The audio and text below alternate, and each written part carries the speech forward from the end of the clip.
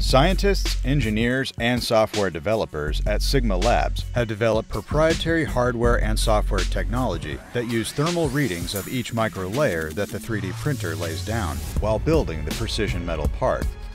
Each part is built through a laser welding process that involves a fine laser traversing a powder metal bed, forming the solid fused part one layer at a time.